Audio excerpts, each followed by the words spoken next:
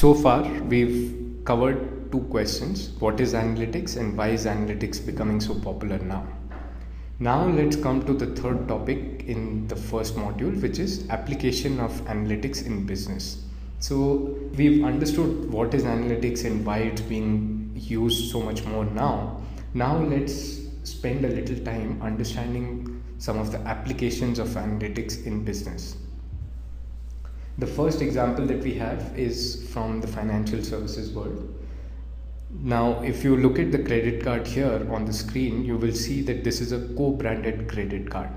You can see two different logos here. You can see the Citibank logo on the right side and you can see the Jet Airways logo on the left side. So Citibank essentially launched a credit card that was co-branded with Jet Airways. Now, what is different about this credit card is that there is no fee of any kind on this credit card. There is no joining fee, there is no annual fee, there is no add-on fee, there is no renewal fee. On top of all of this, every time you spend some money on your credit card, you get free JP miles. You get 2 JP miles for every 100 rupees spent. JP miles is essentially miles on the Jet Airways loyalty program, plus additional features like extra baggage allowance, free upgrade vouchers, etc. So you can see that Citibank is pursuing these customers very aggressively. Why are they doing this? Why have they waived off all kinds of fee in order to attract these customers?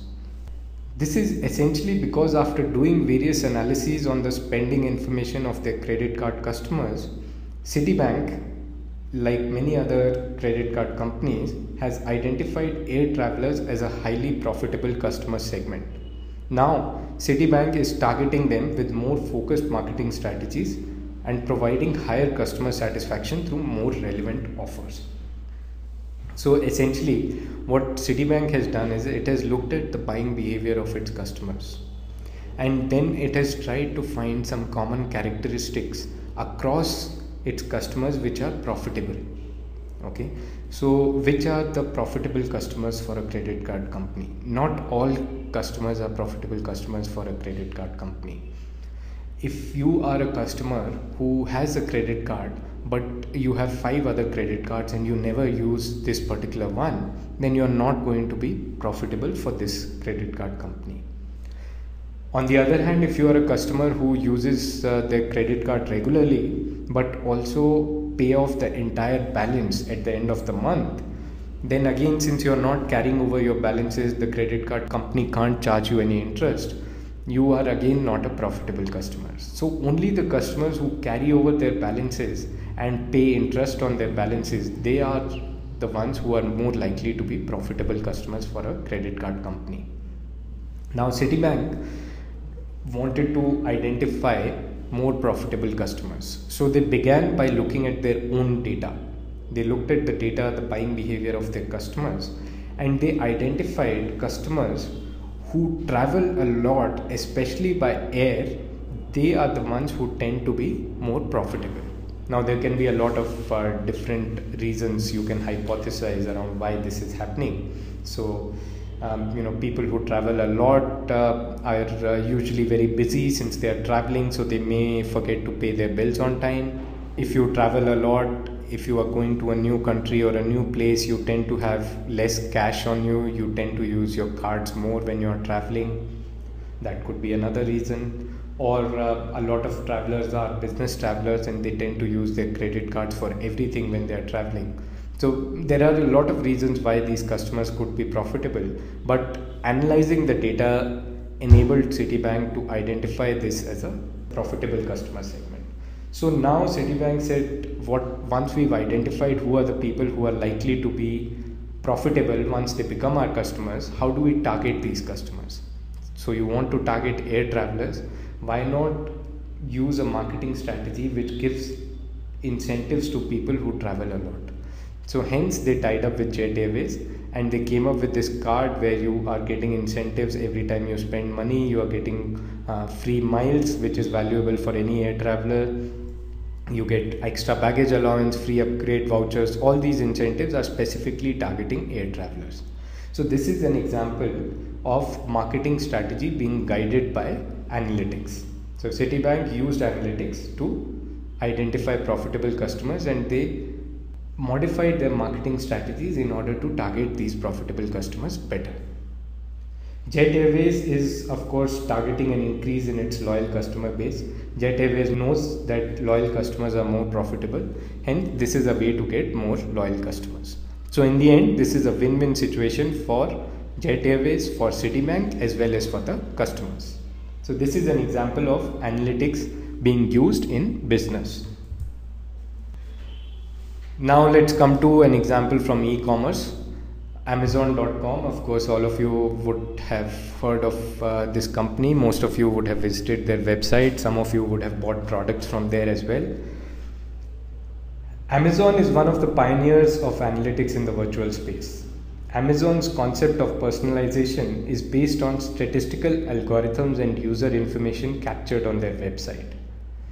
Here, if you see, we have an example of some of the things that Amazon does for its customers. So for example, if you are looking for a book, here I am looking for a book called Competing on Analytics, and when I look for that book, Amazon is giving me recommendations about other books that I may be interested in based on what I am looking for. So if I am looking for Competing on Analytics, the two other books that are of interest are Analytics at Work by the same author and How to Measure Anything by a different author. Both these books I know are related to analytics and are similar to the one that I'm looking for. So this means that Amazon is able to offer powerful recommendations to its customers that are purely data driven. Now if Amazon were a small store, if it was a single brick and mortar store, then it would probably be run by someone who is very interested in books, has a lot of knowledge, and can give a lot of recommendations to people who come to the store. But since Amazon is online, their customers are spread all over the world, and as we saw in the previous videos, they're doing dozens of transactions every second of the day. It is not possible for one person or even an army of people to be sitting behind the Amazon website and offering recommendations to people as they come on the website. It has to be done in an automated way, and this is where statistical algorithms come into the picture. Amazon has developed these sophisticated statistical algorithms that allow it to predict which are the other products a customer would be interested in based on the first product that the customer is looking for. If the customers are happy with the recommendations, they will buy more items, they will come back to the Amazon website, and in general lead to an increase in Amazon's bottom line. So this is again an example of a business using analytics to become more competitive and provide more value to its customers. Let's look at a third example. This one is from the sports field. US has traditionally led the analytics race. US companies are usually at the forefront of analytics. Even in sports, analytics is being heavily used in US sports like baseball, American football, and basketball. But now even European clubs are realizing the importance of analytics. Football clubs like AC Milan, Bolton Wanderers, Everton make extensive use of analytics to boost their team's performance, player performance, and also club loyalty among the fans.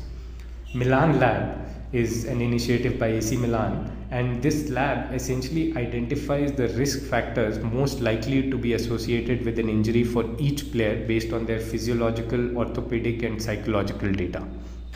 So they will look at the data of each and every player, and based on their physiological orthopedic data, they will identify what are the weak points for each player. So player 1 has a weak ankle, he's likely to suffer from an ankle injury. Player 2 has a weak groin, he's likely to suffer from a groin injury.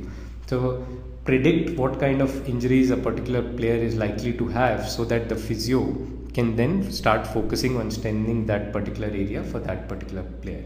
So even in sports, analytics is being adopted heavily. Now this is about football, but even in cricket, analytics is being used more and more now.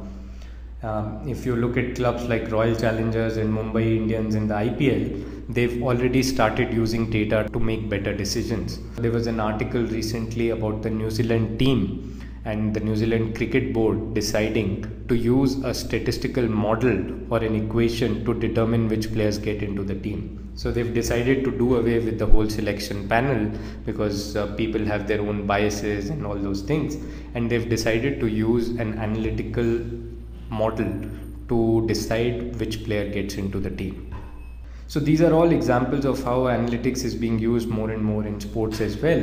And this is also an example to show that analytics rises wherever there is data present to analyze. In whichever domain, in whichever field we have data, sooner or later analytics will come into the picture. Here we have a graph of analytics usage by industry. These are the industries where analytics is popular. CRM or customer relationship management is where it's most popular, followed banking, healthcare, education, fraud, science, social networks, credit scoring, direct marketing, and insurance. These are some of the most popular domains. Of course, analytics is being used in a lot of other domains as well. Some of the common problems that analytics can help us solve. If you are a credit card company, then the kind of questions you need to answer: who should I offer my credit cards to? A lot of people will apply for credit cards. A credit card company needs to have a sound policy to decide who to offer their credit cards to and who not to offer. So this is something where analytics comes in. You can build models which will tell you whether to offer a person a credit card or not. Similarly, build models to decide what will be the credit limit for each customer, what will be the interest rate, how do you identify fraud, how do you predict bankruptcy. All of these can be answered using analytics. In the retail domain, retailers are interested in understanding how to stock the products in order to maximize their profitability, how to market to their customers to maximize their appeal, how to price new and existing products, how to design promotion strategies to maximize customer benefit. All of these can be answered using analytics. FMCG or CPG companies use analytics to price their products, to optimize their inventory, to determine if a particular ad campaign is working or not, and to determine the ROI from their marketing budget. Telecom companies similarly use analytics to manage credit limits, to sell more value-add services. Hotels, airlines, etc. Anyone with a perishable inventory will also be interested in using analytics to optimize their pricing, optimize their occupancy, estimate the lifetime value of their customers. So these are all examples of problems that are commonly faced by businesses that can be solved using analytics. Of course, this doesn't mean that analytics can be used to solve each and every problem. There are a lot of examples where analytics cannot be used, and here we have a couple of them.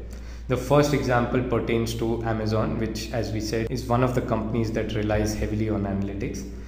Even a company like Amazon sometimes needs to go beyond analytics and take decisions without using analytics. For example, Amazon a couple of years ago, they launched this new feature called Search Inside the Book. If you see a book icon on the Amazon website, it will have this click to look inside icon on top of it, which means that if you click there, you can read a part of the book. When Amazon wanted to launch this feature, they wanted to test it first and make sure that they are doing something that customers will find valuable. However, because it's a totally new product, they didn't have any data for comparison. And it was not even possible to get this data unless they tested it. And even to test this feature, they had to apply it to at least 120,000 books, which means that it was a fairly expensive proposition for them. So with no analytics to guide them, Amazon decided to rely on their intuition. Specifically, their CEO Jeff Bezos decided that he loved the feature and decided to take a gamble. He made an intuitive decision and went ahead with this, made the investment, and of course it turned out to be a very popular feature now. But this is an example of a new product being launched, so there is no data for you to analyze, which means that you can't use analytics in this case. The second example is the crash of the home mortgage market in the US that happened a couple of years ago. So again, since a lot of these loans are dispersed based on credit policies that are based on statistical models, when the home mortgage market flopped, a lot of people started blaming analytics for it. And of course, since these decisions are based on analytics, it seemed fair, but it's actually not the case. See, a model is only as good as the assumptions that underlie the model. All the models in the US home mortgage market that were used to disperse credit were based on the economy being prosperous. They were based on conditions of general economic prosperity.